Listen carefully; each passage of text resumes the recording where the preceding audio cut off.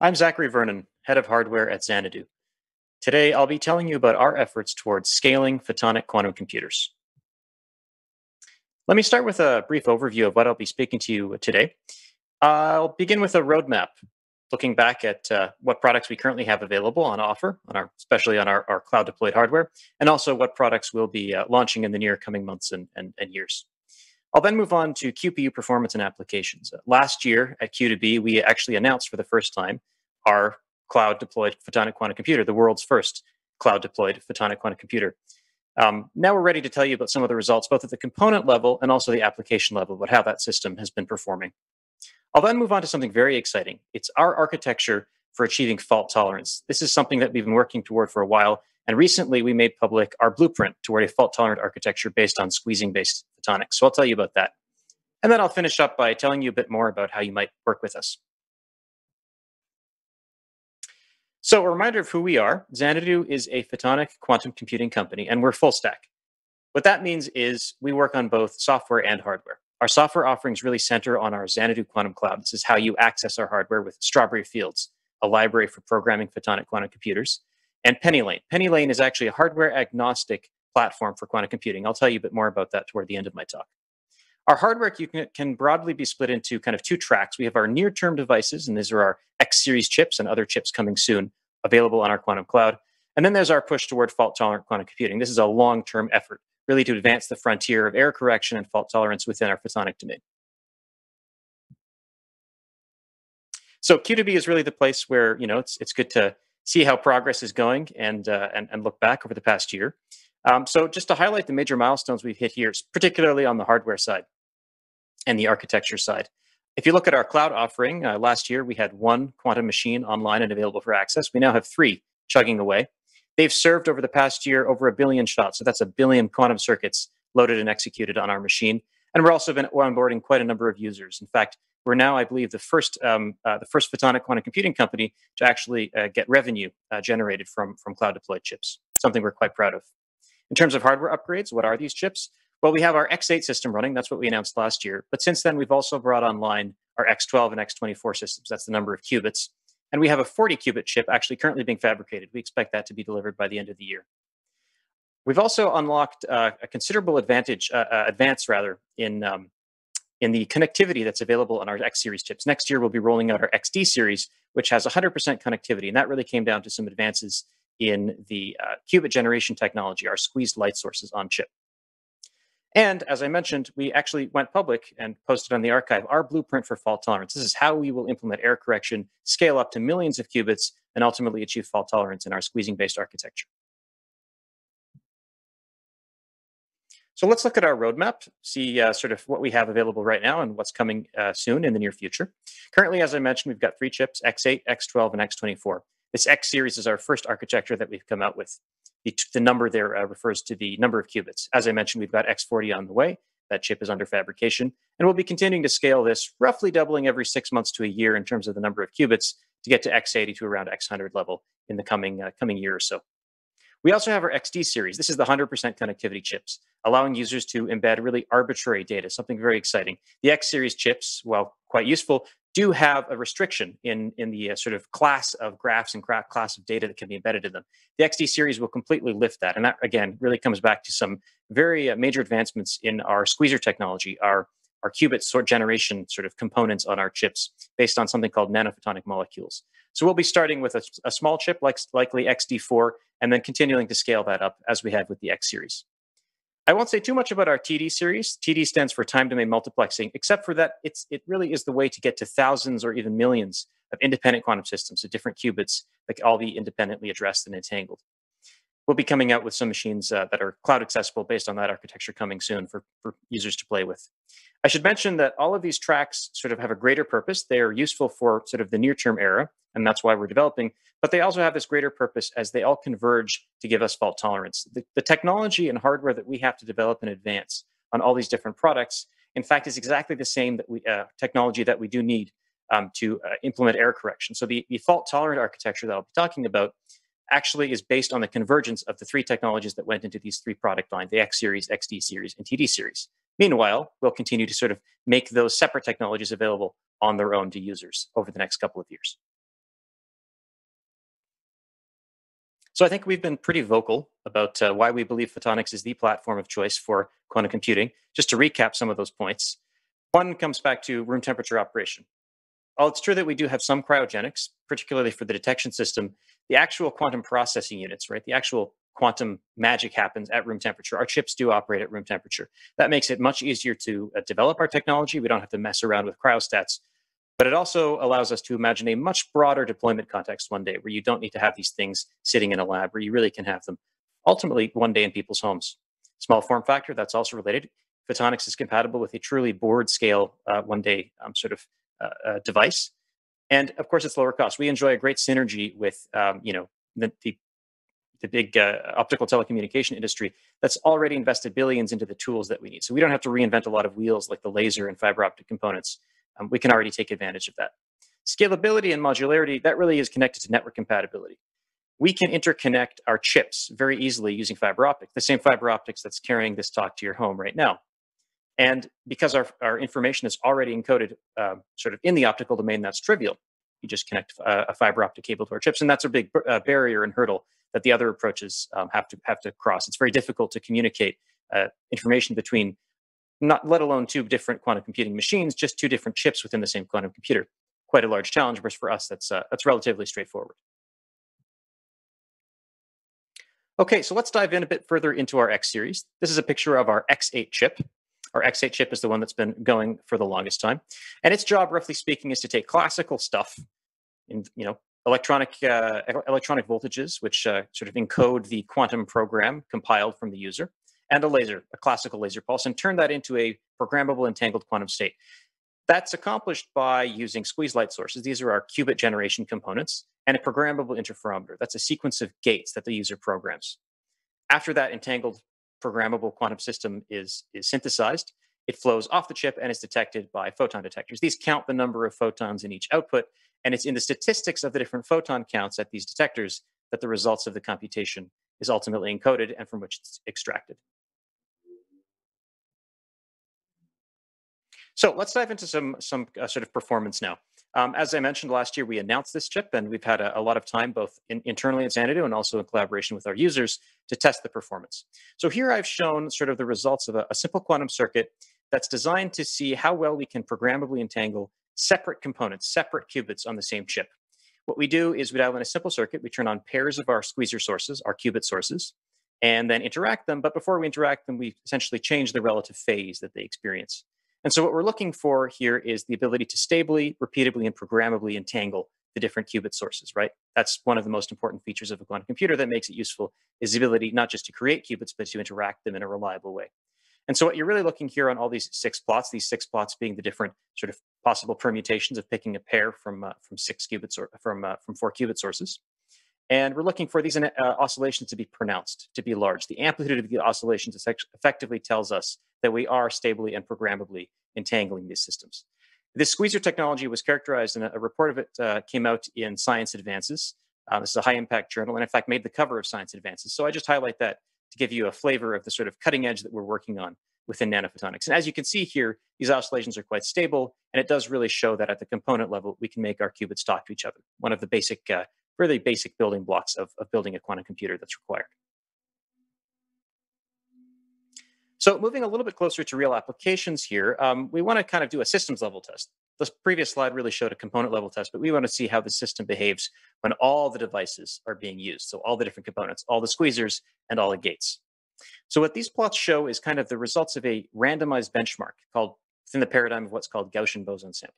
Effectively, we dial in a random gate sequence, and it's random in order to not bias it toward any particularly easy or particularly difficult types of problems.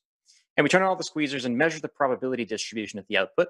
And then we compare it to theory. We compare it to the predicted distribution based on a theoretical model of the device. And what we're really looking for here is agreement between theory and experiment to see whether our device is behaving as our model expects. And as you can see, there is very good quantitative and qualitative agreement between experiment and theory here. So this really tells us that at a sort of unbiased, randomized way, our device is behaving as expected. And that's a really good indicator that when applied to non-random problems, that it will continue to perform so. So flying a bit closer to the sun now in terms of real applications, what we wanted to look at was a chemistry problem. So we actually have a very interesting problem that can only be encoded in our chips, in our chip architecture, and that's a vibronic spectrum. That's a bit different than maybe the sort of quantum chemistry that most people are used to hearing about, which normally relates to the electronic structure. This problem is a bit different. It's related to computing the spectrum of a molecule as it undergoes an electronic transition that leads to structural changes in its vibrational modes. And in fact, this problem is very, very naturally embedded in our X architecture and our XD architecture. It's not accessible to the other quantum computers on the market today. Superconducting and ion trap based approaches actually can't encode this problem very well in the near term. So it's something that's quite unique to our chip architecture. And that's really comes down to our using photonics, and more specifically, our using a squeezing based photonic architecture.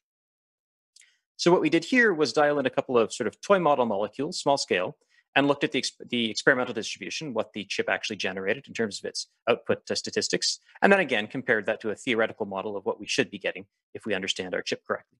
And as you can see, again, very good qualitative and quantitative agreement between the sort of output distribution, the output vibronic spectrum of these encoded sort of toy model molecules. So this is a small scale problem, obviously, right? It's too small to claim any real advantage here, but it's a really good indication that this architecture does work. And provided we can keep the performance high, as we scale up the system, it will become useful for real world problems on molecules where this is actually a useful calculation to perform. And again, this is quite unique to ours.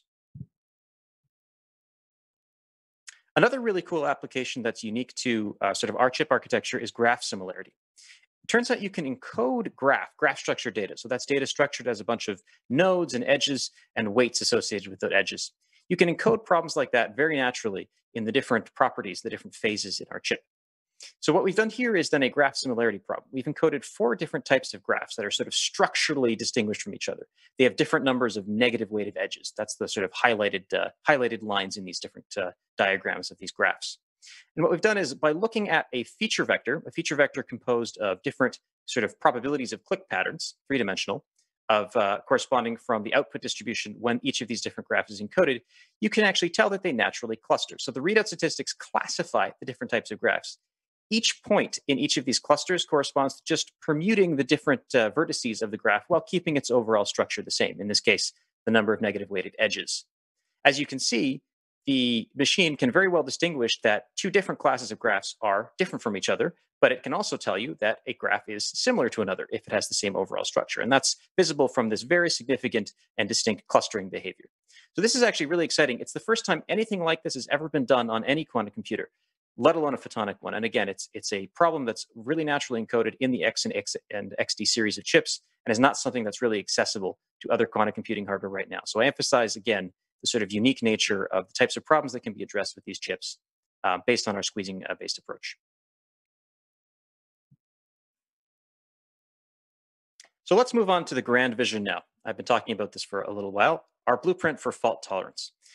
This year, actually, quite recently, our architecture team finally came out with our sort of our roadmap toward achieving error correction, implementing error correction, and achieving fault tolerance. So you can read more about it on the archive for the technically minded. I certainly encourage you to have a look and see for yourself. This is based on a very different type of qubit called a GKP qubit. GKP qubits themselves have, as an idea at least, have been around for a while. That stands for Gottesman, Kitaev, and Preskill after their sort of inventors. But they have not yet been taken up into a serious architecture for quantum computing. So it turns out that our chips, our X series chips, well, I say it turns out, but it's not a coincidence. Our X8 series of chips are really pretty much the same type of chip that's needed in order to synthesize a GKP qubit. So if you have a high performance X8 chip, then it turns out that you can synthesize a GKP qubit. The catch is these GKP qubits aren't generated all the time. There's a sort of non-determinacy. There's a probabilistic process, and so you don't get them all the time. You press a button, you send a laser pulse into an X8 chip, and only a fraction of the time will you actually get a GKP qubit. So, you need to boost that probability, and you can do things like multiplexing to get around that, and we will. But the problem is it's very hard to get to sort of 99% or 100% probability of generation, even with multiplexing. So you need a way of dealing with the fact that sometimes the GKP qubits will not succeed. The GKP qubit sources, rather, will fail to fire. So our architecture team has developed a scheme in which you can swap out these failed nodes for ordinary squeeze states. And ordinary squeeze states are quite straightforward to generate in our architecture. We're experts at doing so on chip. And crucially, that process is deterministic. You get one whenever you want one. So you knit together this universal resource state by generating, most of the time, GKP qubits, but in case you don't generate one, you can always swap in a squeeze state. And you have this sort of hybrid 3D cluster state composed of GKP qubits and squeeze states. And then all the computation is measurement based, implemented by a very benign processor, which I'll tell you a bit more about. GKP qubits are sort of, special. They're not like a typical qubit in that they have some innate robustness to noise. So that's why we're really interested in using this. This is a very novel and very new architecture that has a lot of different advantages compared to other architectures for scaling up to millions of qubits and implementing error correction to achieve fault tolerance. So to tell you a few more points about these advantages, why is this architecture sort of advantageous above competing architectures? One is that it's scalable to millions of qubits, and that really comes back to the squeezing-based photonic approach. It's the only architecture that's actually demonstrated the scalability to millions of entangled quantum systems. Blueprints exist. People are just talking about how to get to thousands in other architectures, and we'll likely get there. But there's only one architecture that's actually proven its capability. There are a number of academic groups around the world that have shown gate sequences implemented on tens of thousands to millions of entangled quantum systems. And that's really only been done using photonics, but more specifically using squeezing-based photonics. So that's a big advantage. It really is a sort of a important indicator that this architecture is much more scalable than others. The other one is really relates to the room temperature nature of our system. And this is actually an even stronger claim than with our near-term devices. And that's because the error correction in our scheme occurs at room temperature. Error correction generally requires feed forward. That means you need to measure some quantum stuff, use the results of that measurement to do some classical calculation, and then feed that forward back into the quantum domain to do some more gates to correct the errors that are detected. Having that done at cryogenic temperatures is a really big hurdle, and it's led a bunch of competing approaches to have to think about things like cryogenic CMOS, chips all the way down in the cryostat that to do that classical digital computation in between, or alternately to try to solve this problem of getting all those signals out of the cryostat. Very, very challenging. For us, everything happens at room temperature in the actual computation. All the error corrections implemented by a very sort of standard almost classical chip based on room temperature ordinary photodiodes. We don't even need superconducting detectors here. And the sort of intermediate step is done by a digital classical logic microprocessor that can sit right on the same board, or in fact, right on top in kind of a flip chip way of the QPU, of the photonic QPU. So that's a real distinguishing feature that makes it very promising for implementing error correction. And then, as I mentioned, GKP qubits themselves are kind of special.